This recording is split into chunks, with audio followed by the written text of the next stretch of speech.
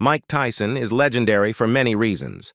The face tattoo, the biting off of Evander Holyfield's ear, and all of the knockouts. Iron Mike Tyson is one of the top heavyweight boxers to ever step foot into the ring. He is also legendary for his prolific spending. At the peak of his career, he's estimated to have made an astonishing $430 million from fights and endorsement deals, which is an incredible $700 million when adjusted for inflation. For mere mortals, that money should have been enough to set someone up for life by a factor of 10. Unfortunately for Mike, he blew the entire fortune away. Every single last dollar. Here's how Mike Tyson did it. Tyson's humble beginnings. Tyson spent his childhood in Brownsville, one of New York's most dangerous neighborhoods during the 1970s. The area was deeply affected by poverty and was in the grip of an economic downturn that led to widespread urban decay. Every day, shootings, stabbings, and muggings were common occurrences, with criminal gangs like the Black Spades exerting their control over the streets. As a young boy who was smaller than most and had a high-pitched voice, Tyson was an easy target for bullies. He endured relentless taunts and brutal beatings from towering bullies who mockingly called him Fairy Boy. Tyson recalled feeling terrified even to walk to the store alone. To escape the constant torment, he started skipping school and wandered the streets of Brownsville, seeking validation through acts of violence and petty crime. By the age of 13, Tyson had already been arrested numerous times, and it seemed like Brownsville was on the verge of claiming another lost soul, discovered at Tryon Gym. When Tyson was 13 years old, his life took a significant turn when he was introduced to boxing by a social worker named Bobby Stewart. Stewart operated a boxing gym called the Tryon School for Boys Club, where he used the sport to provide troubled youth with an outlet and instill discipline. Upon witnessing Tyson's first bouts, Stewart recognized his innate talent. Tyson displayed remarkable speed and fluidity in his punches, demonstrating skills beyond his years. Impressed by Tyson's potential, Stewart introduced him to the renowned boxing manager Constantine "Cuss" D'Amato, who became Tyson's legal guardian and mentor. Under D'Amato's guidance, Tyson committed himself wholeheartedly to honing his boxing skills. D'Amato focused on refining Tyson's powerful punching technique and defensive maneuvers. Reflecting on his training with D'Amato, Tyson remarked, "Cuss wanted the meanest fighter that God ever created, and he got me." Representing Tryon, Tyson quickly rose to prominence, showcasing remarkable talent. At the young age of 15, he secured a junior Olympic gold medal in 1981, displaying formidable power in the ring. By the time he turned 16, Tyson had amassed an impressive amateur record of over 100 victories with only 6 losses. "I always believed that one day I would become the champion, thanks to my skills and determination," declared Tyson, exuding confidence as a teenager. Guided by D'Amato, who instilled in him the mindset of a champion, Tyson embraced his destined path with unwavering conviction. On his 18th birthday in 1982, Tyson embarked on his professional boxing journey in earnest. Promoter Don King took notice of the rising star known as Kid Dynamite, who swiftly dispatched opponents with ease. In less than 3 years, Tyson dominated 26 opponents, with 23 victories coming by knockout. Despite being smaller in stature at 5'11", Tyson overwhelmed seasoned heavyweights with astonishing aggression and skill, earning admiration from commentators for his exceptional composure and punching ability. Tragedy struck in November 1985 when D'Amato passed away, leaving behind a legacy that Tyson would carry forward. Despite the loss of his mentor, Tyson remained steadfast in his determination to fulfill D'Amato's vision. On November 22, 1986, at the age of 20, Tyson faced off against WBC champion Trevor Berbick in Las Vegas. Remarkably, it took Tyson only 2 explosive rounds to claim the title, making him the youngest heavyweight champion in history at just 20 years and 4 months old. Tyson's aggressive fighting style, honed on the streets of Brooklyn, was cultivated and perfected under D'Amato's guidance. This transformation enabled Tyson to transcend his troubled past and ascend to the pinnacle of boxing greatness within a remarkably short period. Reflecting on his journey, Tyson once remarked, "I knew how to hurt people because I was hurt myself." During his prime, Tyson epitomized the intimidating presence and devastating punching power that characterized his amateur days. His ferocious demeanor and unmatched strength earned him a reputation as one of the most feared and respected boxers of any era. Despite the controversies that later surrounded his career, Tyson's humble beginnings serve as a testament to his resilience and determination as he rose from underdog to boxing legend. Tyson's turbulent path to fame. Despite Tyson's rapid ascent in the world of boxing, his journey was riddled with challenges and setbacks. Coming of age in a perilous neighborhood left a lasting imprint on Tyson, shaping his aggressive mindset and presenting him with personal hurdles that persisted into adulthood. Even as Tyson's professional career flourished, his tumultuous behavior outside the ring occasionally spilled over into the public eye. His marriage to Robin Givens in 1988 ended in a highly publicized divorce marked by allegations of domestic violence, reflecting Tyson's struggles with controlling his temper. Additionally, Tyson found himself involved in street altercations and other public incidents, further highlighting his volatility. Many attributed Tyson's erratic behavior to the absence of guidance following the death of his mentor, Cus D'Amato. D'Amato had served as a stabilizing force in Tyson's life, keeping him focused on his boxing career and shielding him from distractions. Without D'Amato's guidance, Tyson grappled with the pressures of fame and scrutiny, particularly at such a young age. Nevertheless, Tyson managed to harness his inner turmoil and channel it into his aggressive boxing style. Rather than succumbing to his personal demons, Tyson's struggles seemed to fuel his ferocity in the ring. Reflecting on his tumultuous journey, Tyson acknowledged the transformative power of boxing, stating, "It took my mind off the streets. If I hadn't found boxing, I wouldn't have made it." Iron Mike makes millions. Tyson's meteoric rise in the boxing world catapulted him to legendary status, earning him the monikers Iron Mike and Kid Dynamite. His dominance in the ring was unparalleled, evident from his remarkable streak of winning his first 19 professional fights by knockout, with an astounding 12 of those victories coming within the first round. As Tyson's prowess in the ring grew, so did his financial worth.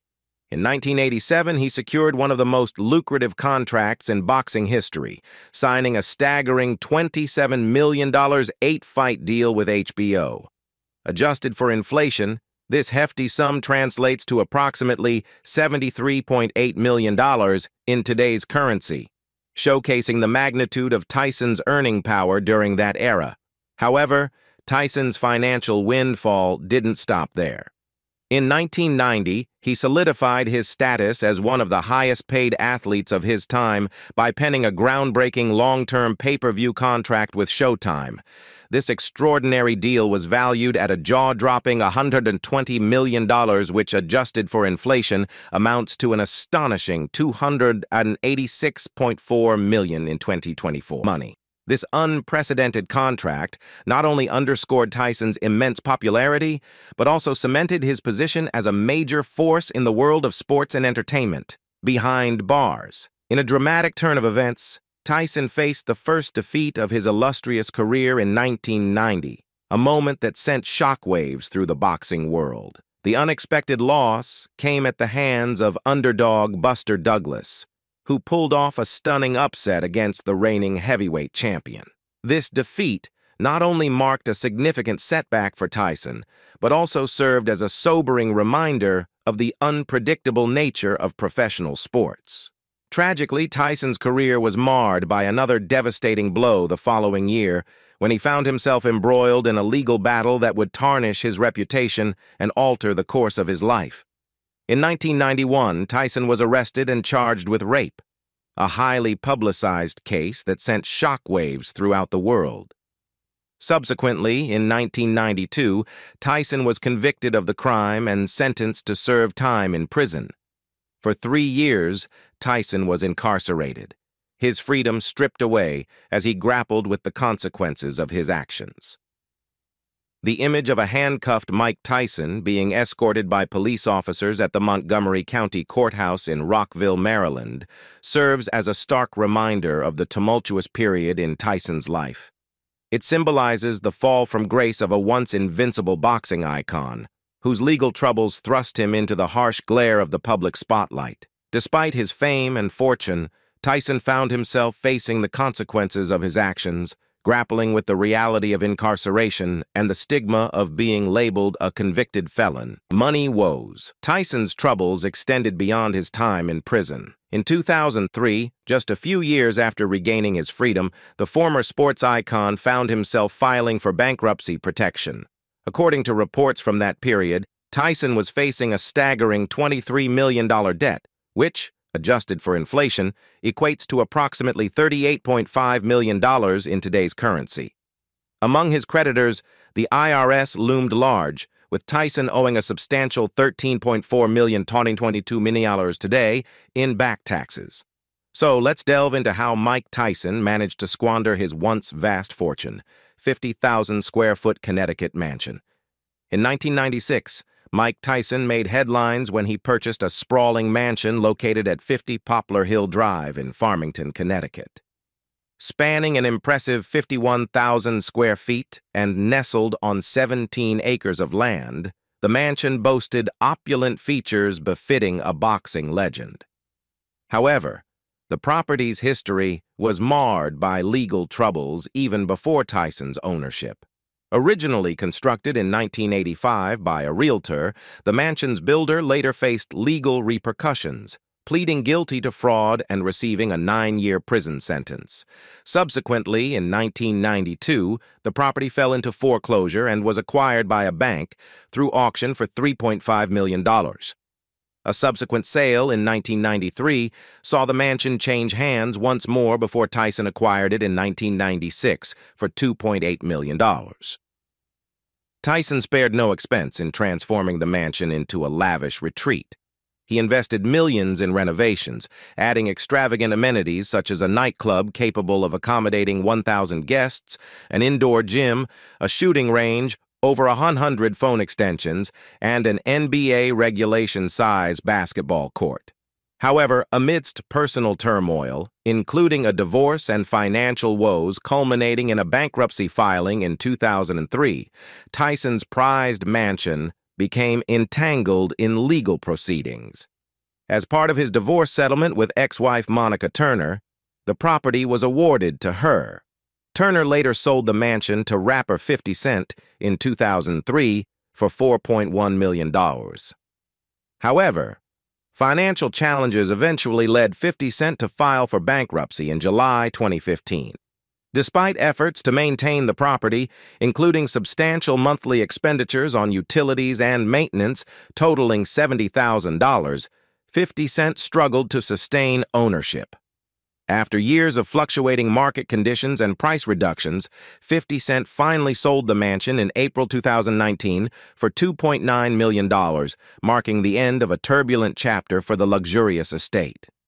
Plush pads. However, one luxurious mansion wasn't sufficient for the extravagant tastes of the renowned sports star, Mike Tyson, who boasted an extensive portfolio of plush properties. Among his notable acquisitions was an elegant estate located in Ohio, characterized by its luxurious amenities, including a basketball court, a pristine swimming pool, and even cages to house his infamous pet tigers. However, financial difficulties prompted Tyson to part ways with this lavish property, ultimately selling it for $1.1 million in 1999, equivalent to approximately $2 million in today's currency. Additionally, Tyson had previously owned a magnificent mansion in Maryland, which he shared with his then-wife, Monica Turner. Acquired in 1995, the property epitomized luxury with its 7 spacious bedrooms, state-of-the-art gymnasium, various sports courts, and a stunning swimming pool. Tyson and Turner enjoyed many years in this luxurious abode until their divorce in 2003, at which point ownership of the mansion was transferred to Turner as part of their settlement. Mansion maintenance. Owning multiple luxurious mansions may seem like a dream come true, but it's not all about glitz and glamour. With each opulent property comes a hefty price tag for maintenance and upkeep. In the mid-90s, Tyson found himself shelling out a staggering $300,000 annually just for lawn care and garden maintenance across his various estates. Adjusted for inflation, this amounts to approximately $564,000 in today's currency.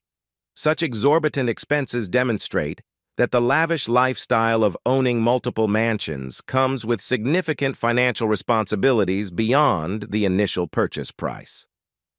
Cell phone costs. During the zenith of his career, Tyson encountered another substantial expense: cell phone and pager costs, a quintessential aspect of the 90s era. Between 1995 and 1997, Tyson found himself forking out a whopping $230,000 annually on these telecommunications expenses alone, which, when adjusted for inflation, translates to approximately $433,000 in today's currency. These six-figure bills weren't just for Tyson's personal use. They reportedly encompassed mobile phones and phone plans that he generously provided for his extensive network of friends, family, and staff members. Car collection. Tyson's passion for cars extended to owning an impressive fleet, with reports suggesting he acquired a staggering total of 111 vehicles throughout his lifetime. Among these automotive treasures was a rare gem, a limited edition Bentley Continental SC worth a cool $500,000. With only 73 of these elite cars ever produced, Tyson's possession of one added to its exclusivity. Additionally, his collection boasted a lineup of Lamborghinis, Ferraris, a Mercedes-Benz 500, a Range Rover, and a 1995 Rolls-Royce, albeit the latter met an unfortunate end when Tyson totaled it in an accident. In an unexpected turn of events, instead of retrieving the wrecked Rolls-Royce, Tyson opted to gift it to the auto repair garage where it was left. Notorious for his generous spirit, Tyson frequently lent out his cars to friends, often losing track of where they ended up or to whom they were loaned. This led to scenarios where members of his entourage were dispatched on missions to locate the missing vehicles. One standout gem in Tyson's extensive car collection was his Ferrari F50, a vehicle of considerable significance. Bearing the chassis number 104220, this particular model completed production on February 13, 1996. Despite its significance, in 2001, a couple of years before Tyson declared bankruptcy, owing $23 million in debt, he sold his prized F50 to a tech entrepreneur. Fast forward to August 2022, after passing through several hands, the same F50 commanded a staggering price of $4.6 million at an auction, solidifying its status as a coveted collector's item. Tiger King. In addition to his extravagant car collection, Mike Tyson made headlines for his ownership of 3 Bengal tigers during the 1990s and early 2000s. The former heavyweight champion housed these majestic creatures in a specially constructed enclosure within his estate. Each of Tyson's Bengal tigers came with a hefty price tag of $70,000 apiece, a figure that translates to approximately $154,000 in today's currency. However, the initial cost of acquiring these exotic pets was just the tip of the iceberg in terms of expenses.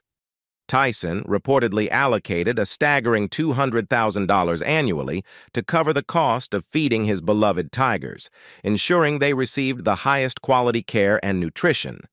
Additionally, he invested another $125,000 each year to hire an experienced animal trainer responsible for their well-being and handling, In today's monetary value, these expenses amount to approximately $440,400 and $275,300, respectively. Pet pigeons. In addition to his Bengal tigers, Mike Tyson's ownership of an extensive collection of racing pigeons has also drawn attention.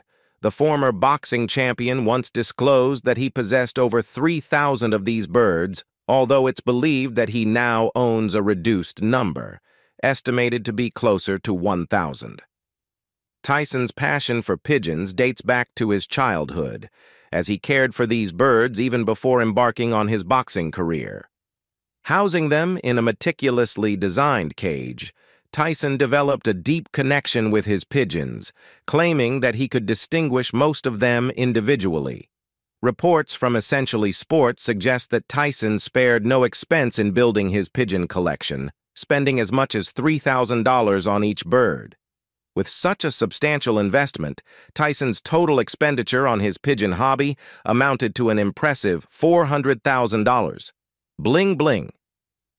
In addition to his lavish spending on cars, homes, and exotic pets, Mike Tyson's penchant for luxury extended to his wardrobe and accessories. Reports suggest that during the peak of his spending spree, the flashy star allocated an astounding $100,000 each month on jewelry and clothing, adorning himself with bling worth millions. One notable instance of Tyson's extravagant shopping habits occurred in 2000 during a visit to a London jewelry store. In a single spree, Tyson splurged a staggering $688,400 on luxury items, including a diamond watch, bracelet, and a pair of pocket watches from Graf Diamonds. However, Tyson's shopping escapade didn't end on a smooth note. Graf Diamonds later filed a lawsuit against the boxing icon when he failed to settle the substantial bill. Fortunately, the dispute was eventually resolved amicably, although it serves as a testament to Tyson's extravagant lifestyle during his heyday. Hey, big spender. In addition to his extravagant shopping sprees, Mike Tyson was known for orchestrating some seriously opulent events. In 1996, the flamboyant star spared no expense for his 30th birthday bash, which took place at his sprawling Connecticut mansion. The lavish affair cost Tyson a jaw-dropping $410,000, $808K today, and saw a star-studded guest list that included notable figures like Jay-Z, Donald Trump, and Oprah Winfrey. Recalling the extravagant celebration in his 2014 autobiography, Undisputed Truth, Tyson reminisced, "We had 13 different chefs, each one cooking in their own kitchen. There was a guy hand-rolling cigars. You entered the house on an actual red carpet, once you got past the 40 big Fruit of Islam bodyguards stationed outside." Apart from his penchant for luxury shopping and extravagant parties, Tyson reportedly allocated a monthly allowance of $240,000 for walking around money. This discretionary fund was used for impromptu purchases, as well as for showering friends and family with extravagant gifts, splashing out. Arguably, one of Mike Tyson's most extravagant purchases was the luxurious gold bathtub he gifted to his then-wife, actress Robin Givens, as a lavish Christmas present back in 1988. The opulent bathtub, made entirely of 24-karat gold, came with a staggering price tag of $2.2 million, $6 million today, showcasing Tyson's penchant for indulgence and grand gestures. Unfortunately, the fairy tale romance between Tyson and Givens was short-lived, as they separated just a year after Tyson's extravagant gift.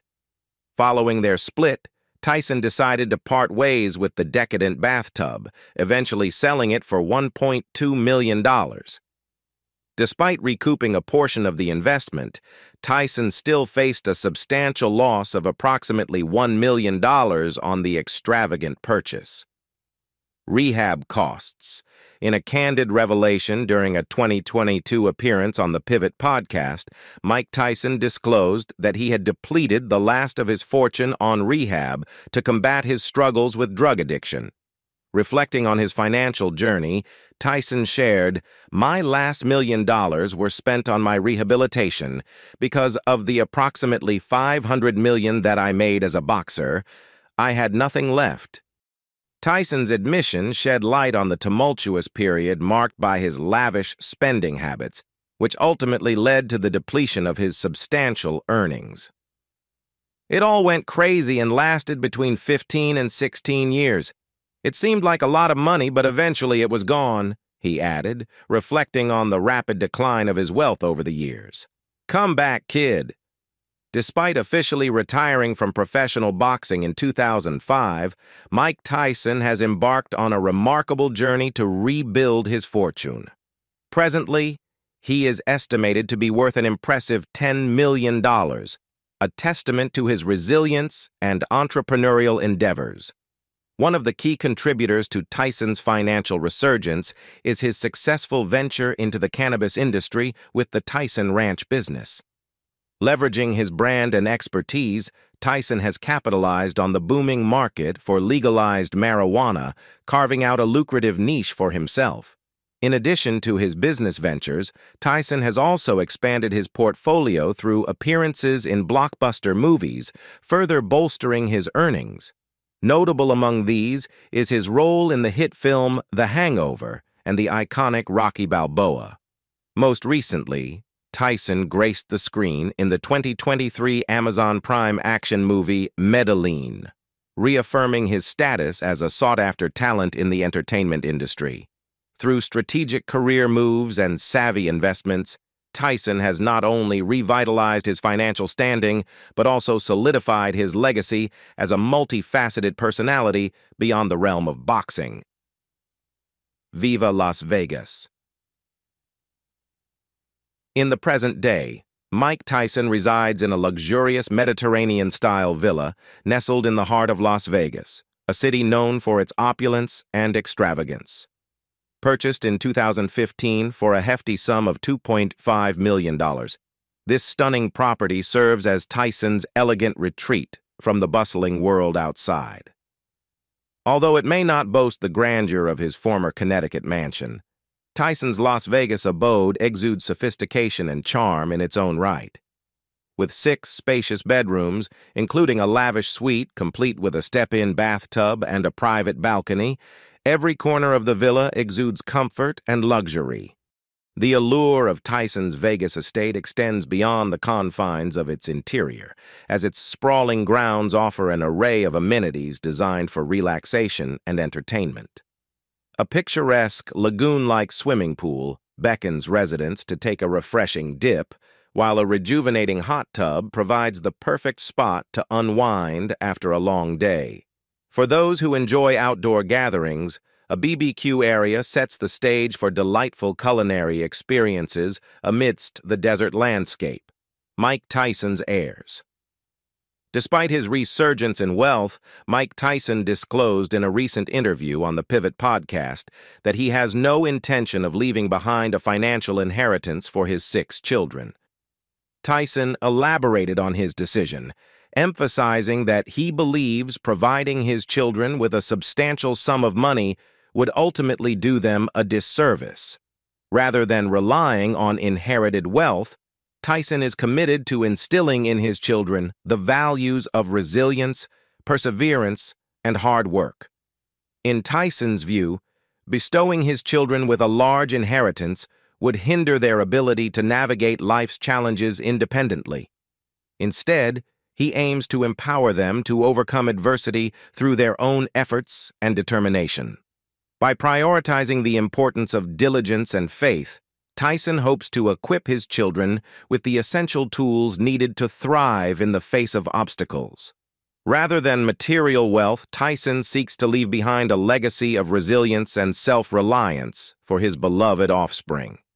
As we reflect on Mike Tyson's tumultuous journey, from rags to riches and back again, we're reminded of the complexities of fame, fortune, and the human spirit. Despite the highs and lows, Tyson's resilience and determination have left an indelible mark on the world of boxing and beyond. Now we invite you to share your thoughts. Do you agree with Tyson's decision not to leave an inheritance for his children? Let us know in the comments below. And if you enjoyed learning about how Mike Tyson lives in 2024, don't forget to like and subscribe for more captivating content. Thanks for joining us. I'll see you in the next video. Bye-bye.